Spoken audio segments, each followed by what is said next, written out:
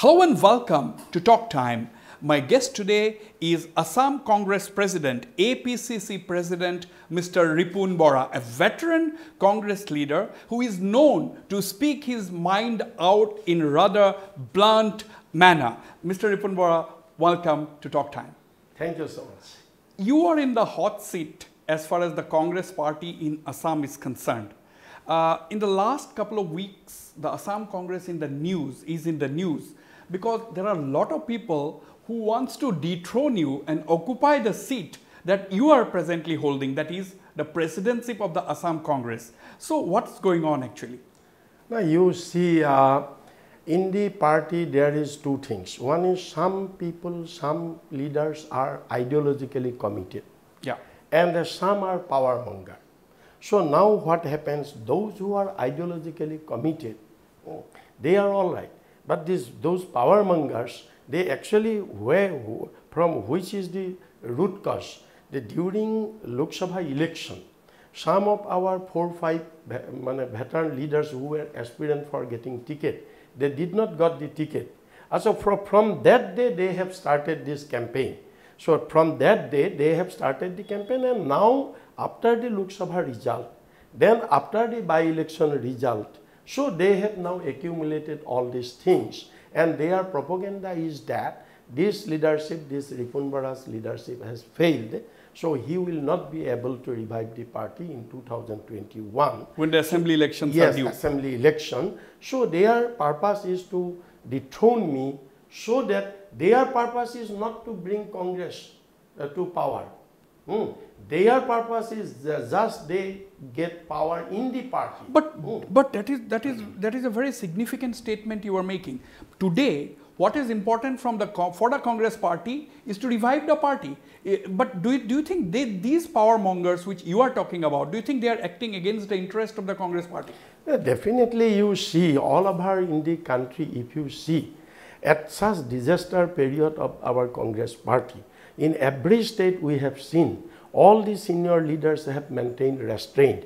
Of course, Congress is a mass-based party, it is a big party. Obviously, there should be the differences. Yeah. Obviously. But I have noticed in other states, in spite of so many differences, the Congress workers are united.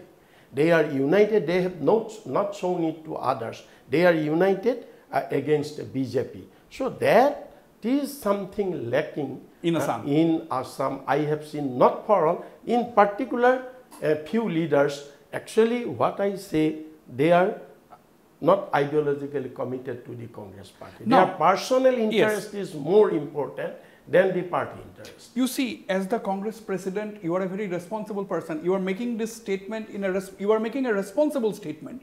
Now my question is, you are not naming these leaders, you are saying few leaders, but one of them has openly come in the public domain, and that is your MP, Mr. Prez Bordoloi, former minister.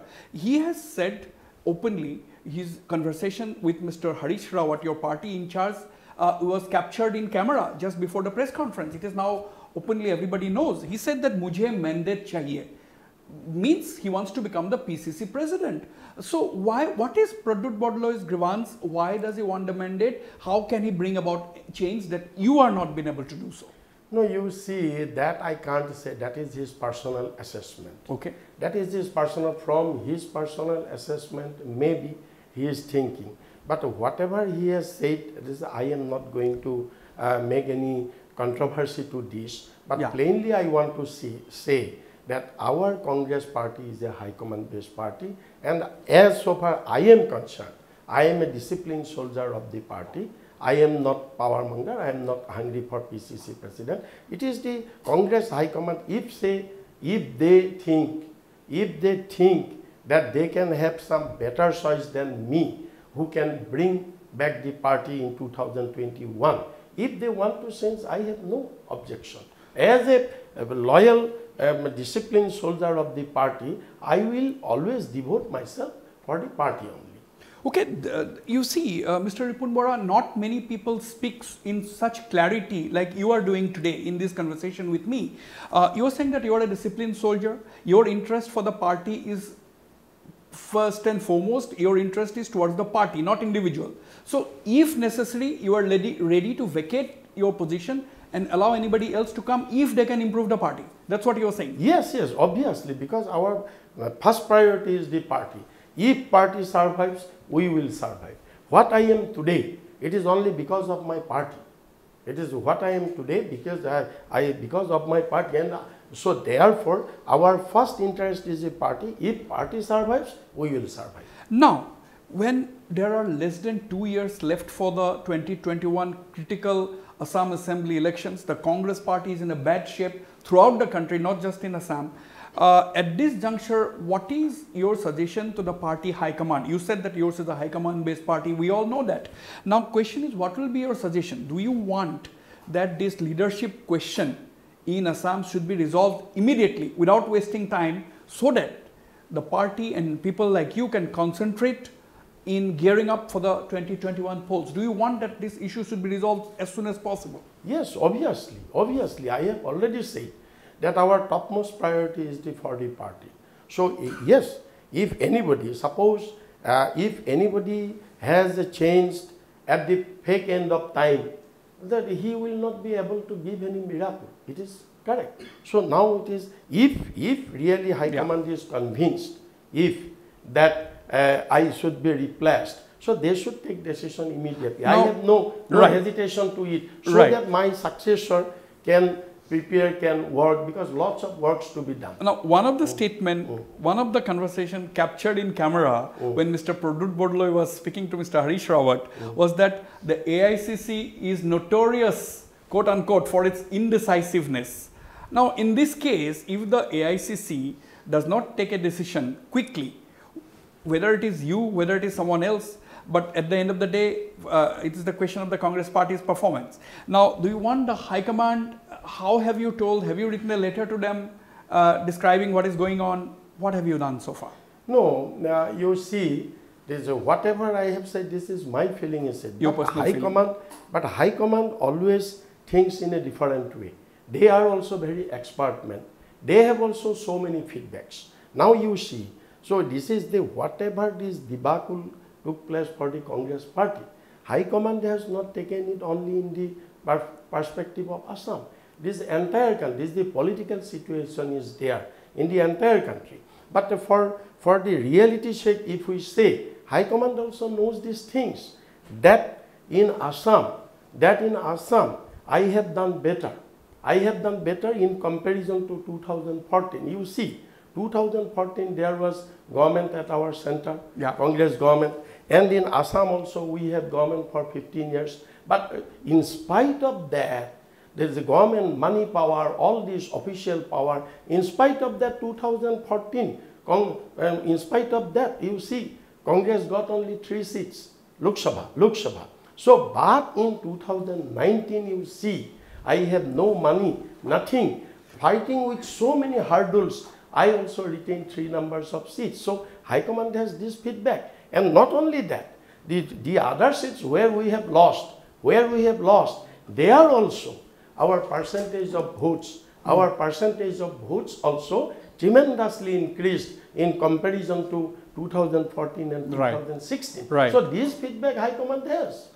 So, these are in the public domain, so High Command knows it. They have also got their own channels. So, you have not done miserably compared to your position in 2014. That's what is your basic argument. Yes. So, any case, you became the PCC president in 2017. So, you have a 5-year term. So, technically speaking, in the 2021 elections, unless there is a change, it should be automatically under your leadership normally.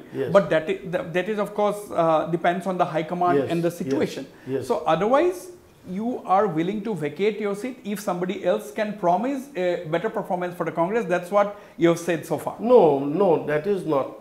If somebody promises not, it is High Command. Who has to decide? If High Command decides. Yes, if High Command decides, as a disciplined soldier, I am ready. But if somebody XYZ claims, I am not ready. Yeah, I will abide by only High Command. Absolutely. On that note, we go for a short break, but don't go away. I'll be right back in conversation with Mr. Ripun Bora, President of the Pradesh Congress Committee, Assam.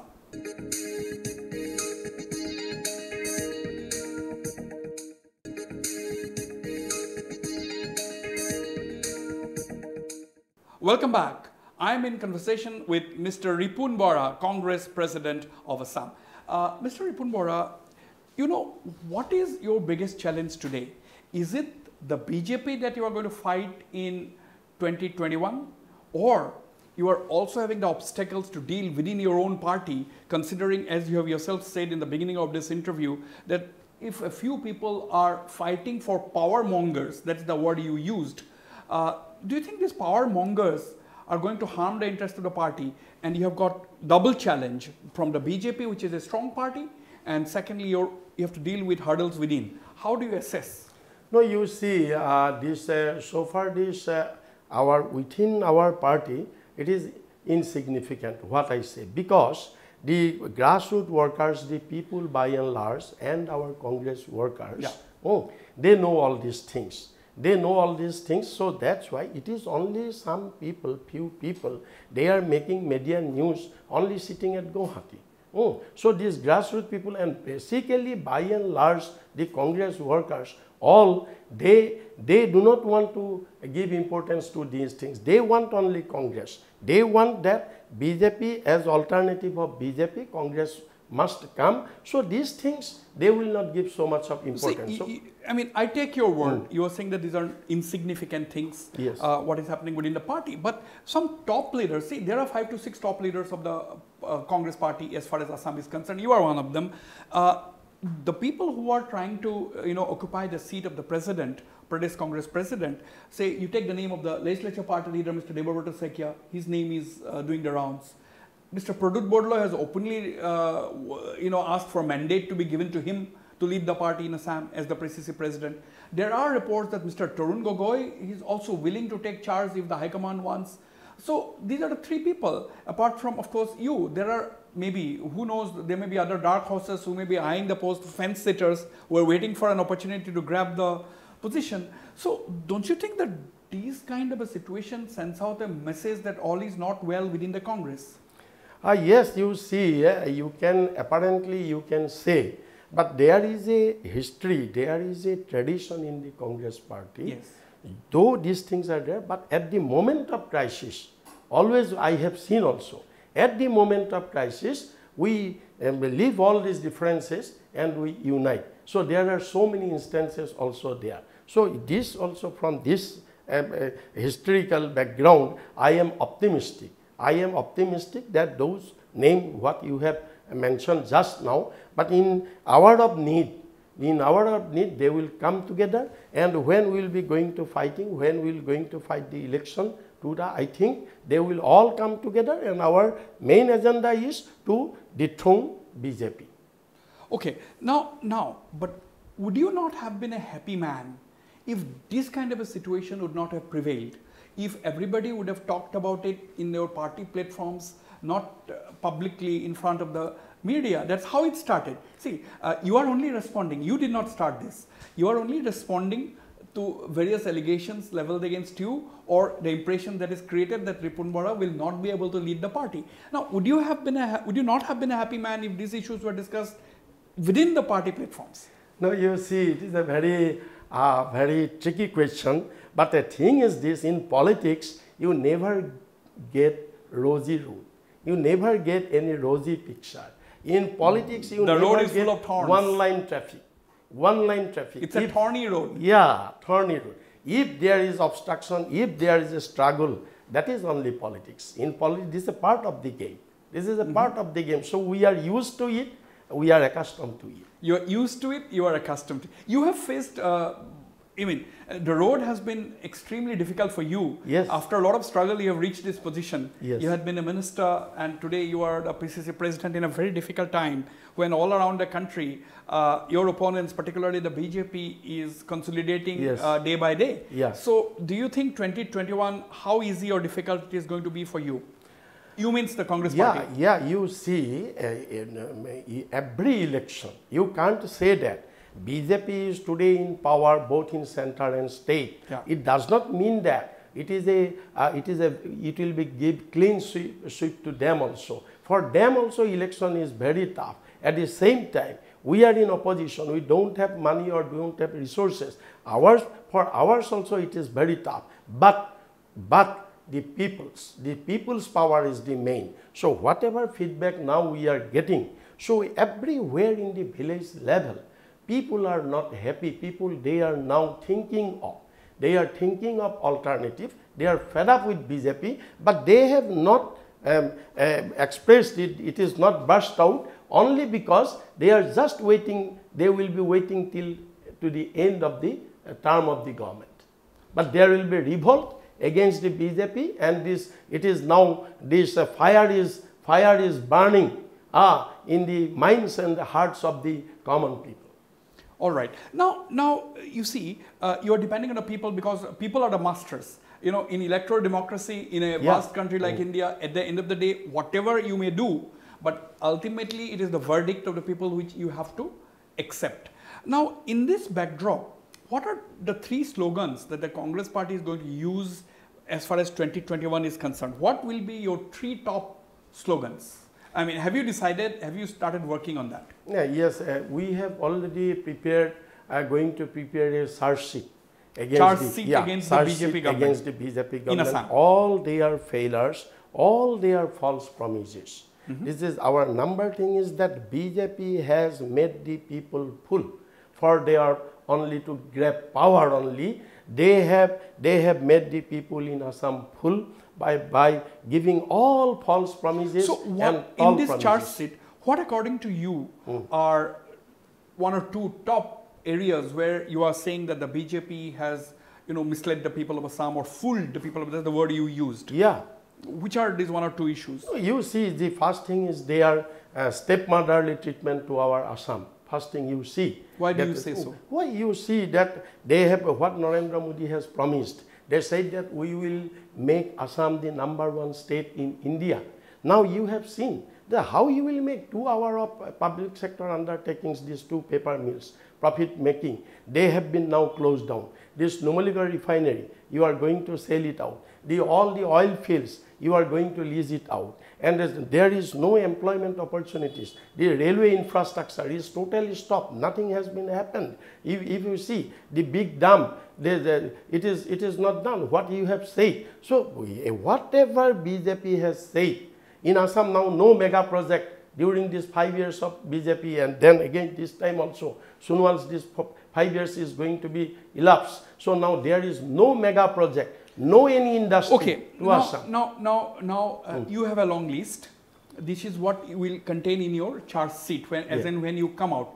But what are the 1 or 2 things that you are going to project? What will be the positive campaign that the Congress in Assam is going to do? 1 or 2 things. Yes. This is the #1 thing is the first is our new generation employment.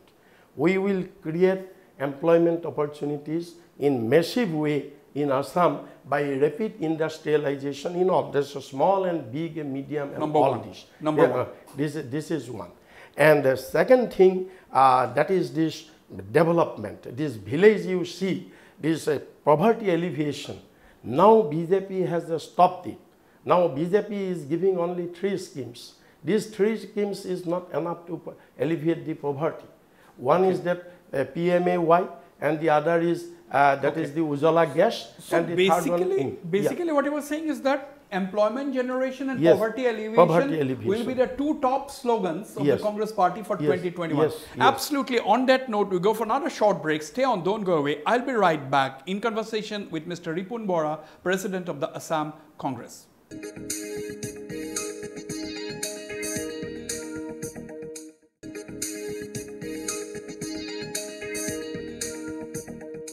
Welcome back. I'm still in conversation with Mr. Ripun Bora. Okay, Mr. Ripun Bora, you have said with clarity on the Congress's top agenda for 2021 how you are going to approach the people. You said that you are going to talk about employment generation and poverty alleviation, and you have also highlighted some of your charges against the BJP government in the state. All that is okay. Now, to win an election today, the era of one-party rule is over. Everybody has an alliance, and the BJP has demonstrated how stitching proper alliances is paying rich dividends to the BJP. Entire northeastern region, all the regional parties are an alliance partner of the BJP. Now, if you look at the Congress, take the case of the Congress in Assam, you don't even have a single ally. Now, the big question is, what will be your equation with the AIUDF? We have heard from Mr. Tarun Gogoi, your veteran leader, that he has no problem. There should be an alliance. That's what he's saying. But he is a leader. But you are the party president. My viewers would like to know from you, what will be the stand of the Congress party? Will there be an alliance between the Congress and the AIUDF before 2021? Now you see, it is very, now it is too early to say. So everything depends on the opinion of our party workers. Right. We will have to take workers from opinion from the rank and files, from the grassroots workers also. We will have to make a consensus on this. So there is a series of discussions will be required. This is one thing. So without doing this, nobody can say straightway. Absolutely. The final decision will depend on your feedback from the rank and file. Yes. But as the PCC president, what is your personal view? Should there be an alliance? Because at the end of the day, you have to. Your target will be to win as many seats as possible. No, not only AIUDF. If alliance is in order to keep out BJP from the power, yes, we must have alliance not only in AIUDF, other like-minded parties also. We are ready to make alliance. Absolutely, accepted, accepted, no dispute. Yeah. Now, BJP's alliance partners are very, very clear-cut. People know AGP is their alliance partner. Yeah. The Bodoland People's Front is their alliance partner. We have parties in Dhemaji, regional, local level, Ganashakti, and these are some of the parties. Now, as far as the Congress is concerned, the more you delay, now who could be some of your allies? One ally, of course, is AIUDF is a possibility. Who are some of the tribal allies that you could bank on? No, you see, the other parties are also there. The CPA, left parties are also there. They are, and moreover, you can't say now this alliance with BPF and this alliance with Ganashakti, with BJP, and even AGP, you cannot take granted. You cannot take granted that 2021 they will be with the BJP. Yes, that is a very important statement you are making. Yeah. So, on what basis are you saying this? Are you getting feelers already, or what is it? No, you see, something cannot be made public. Yes, yes. Yeah, I accept that. This is our political strategy. So, for the interest of the party, I must keep something secret, which I cannot. I give you that. I give it to you. I give it to you. I'll not press you on that. Now, Mr. Tarun Gogoi is saying. Again, Chief Minister for 15 years, most veteran political leader, not from Assam, for the entire Northeast. He is saying that, we have no problem in talking even to the AGP, which is an alliance partner of the present BJP government. Yes. You are also saying more or less the same thing. Yeah. Now, there has to be some basis for these kind of statements coming from top leaders. No, you see, we have seen now AGP under compulsions. Under their political compulsions, they are with BJP. But always, they cannot continue like that. So there are so many other issues also, because you see politics in many cases, some issue-based also. There's some for the sake of our state, for the interest of the state, some such type of issues will come, will have to be together. So we are waiting for that. You are waiting for that. Now, again, at the end of the day, your house has to be perfectly in order. All these things will follow. Your alliance will follow. Your charge sheet you are going to prepare. People will be working on it. You are going to finalize your election slogans. All these things will follow. But your house has to be in order. All this mess has to be removed, and so that there is a collective leadership to fight an election, particularly against a very, very strong political force like the BJP. Now, as the PCC president, yes, AICC has its own mechanism. They can get feedback from various sources. But are you going in a delegation to meet the AICC and discuss the issues openly when there is enough time, instead of talking about these issues closer to time? Are you planning to do that? Yes, we are planning. We are planning, and in fact, we have been already talking. We have already been talking with AICC High Command at different level. We are planning, and in due course of time, it will be materialized. And so many issues, so many things, so many strategies, all this, because without support and guidance, AICC, we cannot go. So therefore, that all blueprint we have already prepared, and we will submit to AICC and we will have discussion. So you hope, finally, two things. You hope that these issues will be resolved sooner than later. Yes, obviously it will be, and we are also trying, and it will be, because I firmly believe that Congress, from the historical background of Congress, I have seen in every moment of crisis, ultimately Congress people, they forget their differences, they unite. Yes. My final question to you, what would be your appeal to the quote-unquote power mongers within your party? That's how you started this conversation. What will be your appeal to the power mongers today? No, my appeal to them that this is not only crisis of our individual, it is a crisis for our country, it is a crisis for our state. So, and at this moment, it is the Congress party who can lead the country, or who can save the people. So therefore, all this small personal interest, we should forgive it, we should leave it, and we should come together for the greater interest of our country. Absolutely. On that note, Mr. Ripun Bora, thank you very much indeed so much for speaking to me on Talk Time. Thank you.